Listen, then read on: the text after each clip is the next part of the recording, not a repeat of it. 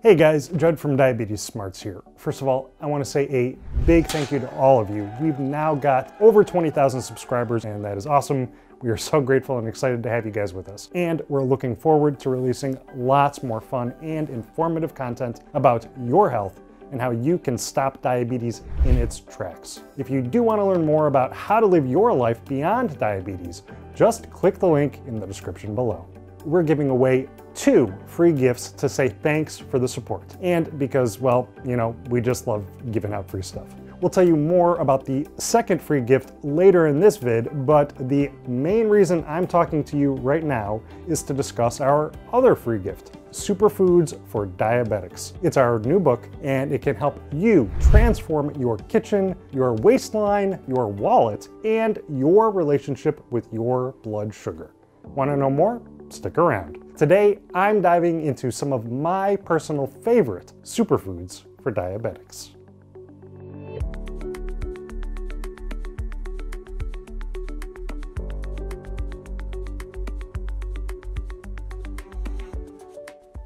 That's right. Today's vid is all about our own book, Superfoods for Diabetics. We're really proud of this book, guys, and I think it is the perfect place for you to start if you are worried about diabetes or your health in general, especially if you're wondering which foods to get onto your plate on a regular basis. So, our free book, Superfoods for Diabetics, gives you an in-depth look at 25 of the absolute healthiest, most natural, most cost-effective, and yes, most versatile and delicious foods you should look to make a part of your weekly diet, whether or not you're worried about diabetes. But these 25 foods are especially great if you are looking to better balance your glucose levels. And honestly, all of the amazingly healthy foods found in Superfoods for Diabetics also just taste good. They can all naturally make their way into a whole array of meals. So that means that these aren't just foods that you can consider adding once in a blue moon. These are some of the main foods you can, and you know what, you should make a habit of grabbing each time you visit the supermarket, or if you make online purchases for your groceries. And by the way, Superfoods for Diabetics also takes a deep dive into 10 of the worst foods for you to eat. Some of these foods you might actually be surprised to learn can be hazardous to your health, and they can actually make your insulin resistance worse. So that is definitely something you guys should check out as well. But today, I just want to focus on a few of my favorite of those wonderful superfoods so that you can jumpstart your health right away. So let's start with one of my favorites, and you know what? Probably one of your favorites too. I'm talking about avocados. Yes, avos are just one of the most delicious foods on the planet, if you ask me. I love making guacamole. I love sliced avocado on 100% whole wheat toast. I add avos to my burritos and tacos, of course, but they're also really easy to add into other meals. Like I add them into my salads, into my stir fries. I put avocados on pretty much anything and everything.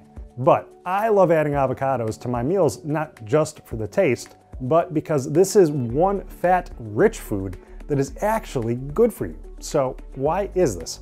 How does a food so high in fat actually help your health? Well, avocados are high in unsaturated fats. By now, if you've watched any of our other vids, or if you've had a chance to check out our series, That Diabetes Documentary, you probably know that unsaturated fats are considered to be good fats and far healthier than those saturated fats you'll find in products like, greasy potato chips or cookies. So, why are unsaturated fats not only good for us, but actually necessary for good health? Unsaturated fat can actually help your body remove LDL cholesterol. That's the bad kind of cholesterol. Yeah, just like fat, there's good cholesterol and bad cholesterol. So the good cholesterol is what's called HDL cholesterol. And guess what? At the same time as the unsaturated fat from avocados helps you decrease your LDL cholesterol, it's also working to increase your HDL cholesterol. So that is a win-win right there.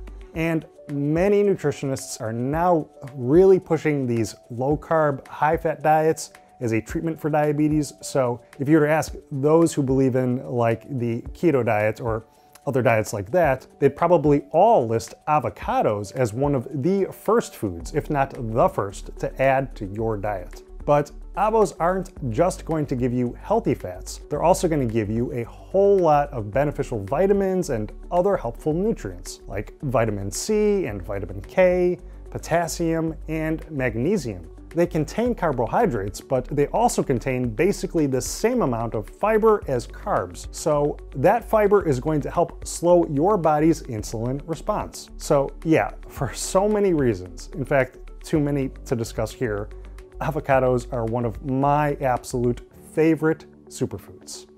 Okay, I want to move on to another amazing superfood that I will never get enough of, and one that I usually have in any meal where there's also avocado. It's also just nice for presentation because this food comes in a rainbow of colors. So, what food am I talking about? Bell peppers. Here in New Zealand, where I live, and other parts of the world, they're called capsicum. But whatever you want to call them, they are awesome. And I love any color. But here's a little known tidbit about bell peppers. They're actually, in a way, all the same color. The difference in color comes from how ripe the pepper is. Green is the least ripe, while red is the most ripe. And in between, you've got orange and yellow. But no matter what the color, any bell pepper, or capsicum, if that's what you want to call them, they're going to give you amazing health benefits. Bell peppers are not only low in calories, but they are also high in fiber. So that fiber is going to help your body better manage the carb load you get with these peppers or any other carb-heavy food you happen to be eating with that meal. They're also an excellent source of both vitamin A and vitamin C.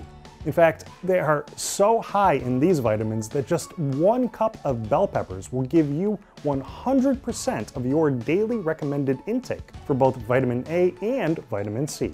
So, forget the orange juice, forget those supplements, just eat a few slices of bell peppers and you'll be set.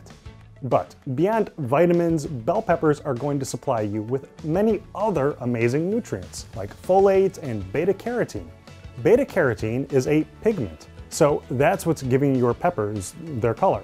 But beta-carotene is also an antioxidant, which is going to help your body fight inflammation and free radical damage. That means it's helping you lower your risk of cancer. There's also evidence to suggest that beta-carotene can help slow cognitive decline, meaning it is a wonderful food to aid in brain health. Any Mexican dish I cook is just loaded with bell peppers, but you know what? I also love adding them to Asian dishes or most any stir fry in general. And you can simply eat them raw if you're feeling a little bit peckish and just need a snack, but want to avoid those chips and crackers. At mealtime, just a few strips of raw bell peppers can completely transform the flavor of a salad. They may become a bit more expensive at certain times of the year, so if you were to come to my house and to look in my freezer, you would see bags upon bags of frozen chopped bell peppers. That means I always have a constantly fresh supply, and I tend to add them to several meals a week. Alright, so now we've taken a close look at some superfoods which I personally love, but you know what? I guess now is as good a time as any to talk about a food that I really don't love. In fact, this is one food that I kind of despise. That said, this particular food is loved by many people all across the world, and it's going to give you a long list of health benefits. What am I talking about? Beets. Yeah, those purple monstrosities. I don't like beets. Can you tell? But you know what, if I'm being perfectly honest, my taste for beets has grown recently, now that I'm really actively trying to get them into my weekly diet. So that could just be power of suggestion, just knowing that beets are such a healthy choice. Perhaps my taste buds are just starting to come around to the flavor. But no matter what, whether or not you like the taste of beets, here's why they are so great for your health.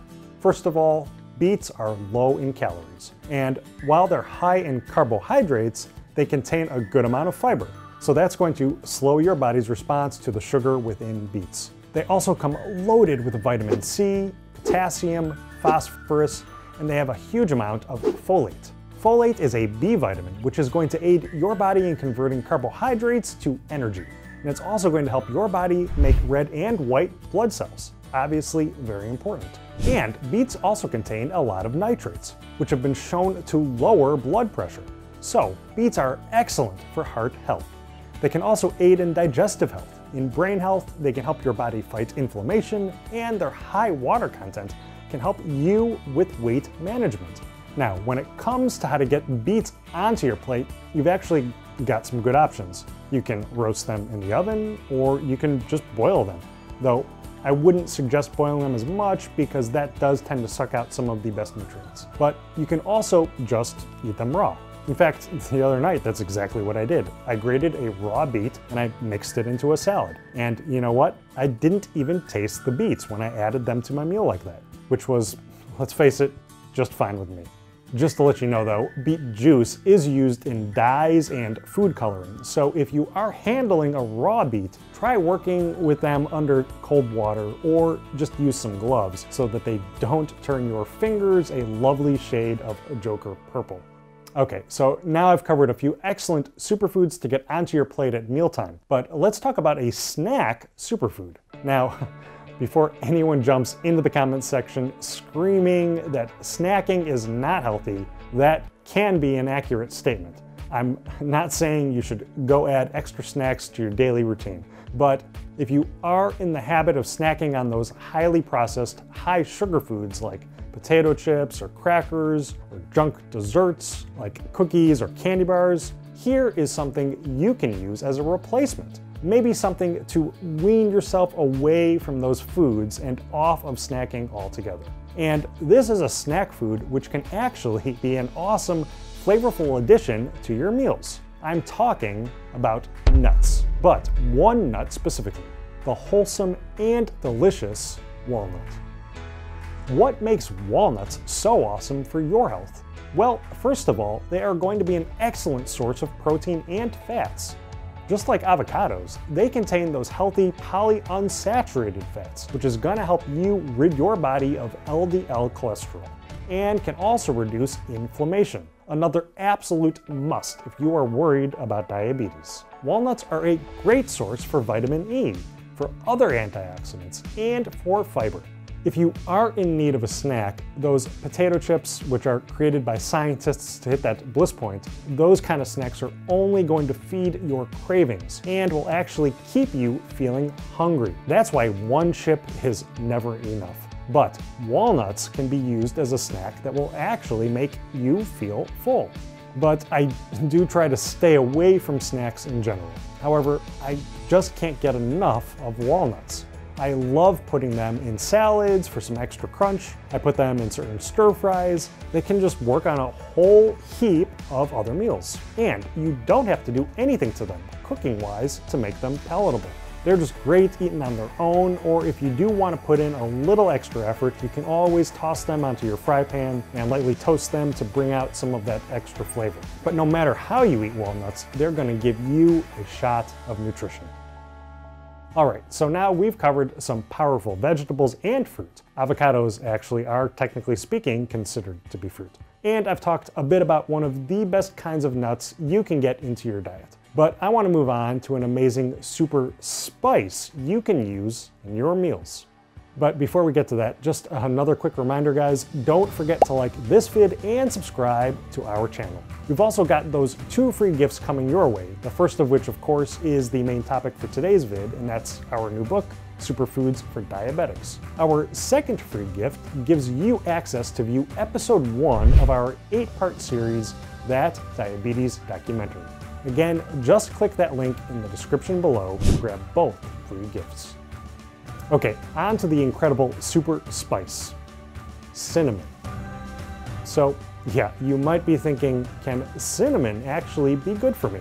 Isn't that just part of desserts? Well, yeah, cinnamon can work really well flavor-wise in those less than healthy treats, but there's a wide variety of healthy meals in which you can add cinnamon. And this spice on its own is actually considered to be one of the most powerful superfoods on the planet.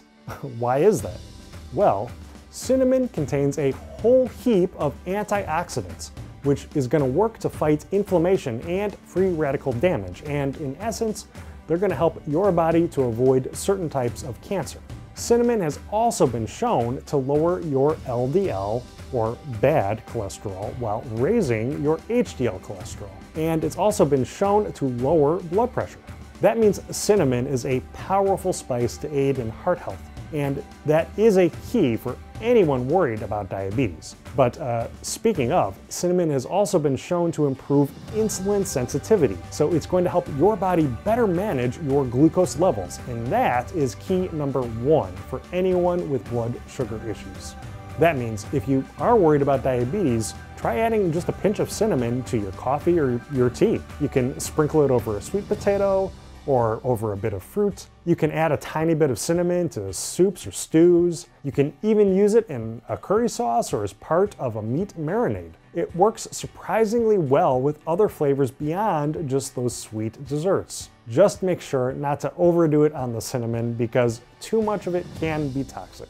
And definitely don't take the cinnamon challenge. That is going to seriously damage your lungs. So just because we're advocating upping your level of cinnamon does not mean I'm telling you to shove a giant spoonful of cinnamon into your mouth. But adding just a small amount of this spice to your drinks or your meals can make a world of difference to your health.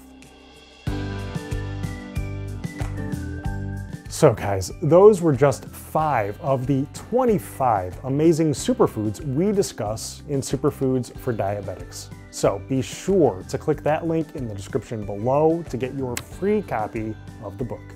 Thanks so much for watching. We really appreciate your support and we love hearing from you guys. We're always looking to improve our channel and to have the most current and accurate information. So definitely feel free to comment below. And again, make sure to hit that like button and subscribe to the Diabetes Smarts channel to keep up to date with more vids just like this. Everybody's body is unique, and one food that may be great for me might not be so great for you. That's why it is up to each of us to experiment and find the very best foods for us personally. That said, the foods that I've mentioned in today's vid should give you some amazing nutritional benefits and help you live a life beyond diabetes. So I hope that Superfoods for Diabetics can get you off to a good start in your race towards a life of good health. And on that note, I hope you're having a happy and healthy day.